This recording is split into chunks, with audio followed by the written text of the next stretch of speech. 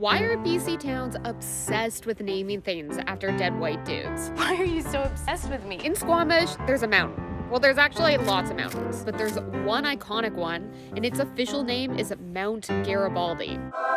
It's named after Giuseppe Garibaldi, an Italian patriot who probably never even came to BC. So why is everything in Squamish named after him? Like this road, and this one, this school, this vet's office, this storage place, this shopping center.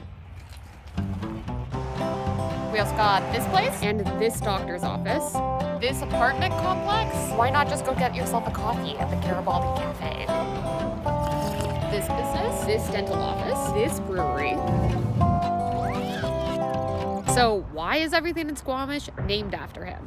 Genevieve Weber at the Geographical Names Office in BC has some answers. When settlers first came, they tended to apply names that referenced people or events or places from the countries that they had come from. Which is what happened here when an English Navy captain named the mountain Mount Garibaldi in 1860.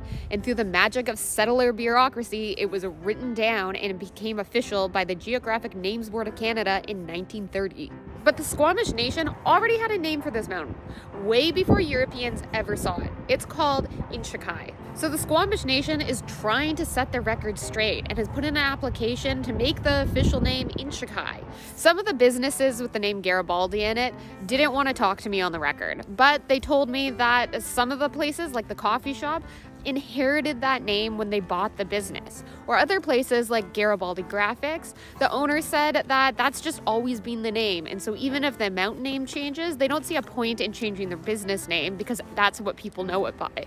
I also talked to several people from the Squamish Nation, and even though there was nobody available to talk to me today, they did promise to let me know if there was any updates on the name change. Are there any European names plastered all over your community? Let us know.